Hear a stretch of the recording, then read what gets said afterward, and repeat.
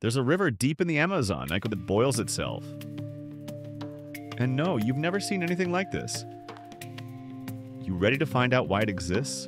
This is Shanay-Timpishka, a real river in Peru where the water reaches up to 100 degrees Celsius, enough to kill anything that falls in. Scientists were baffled.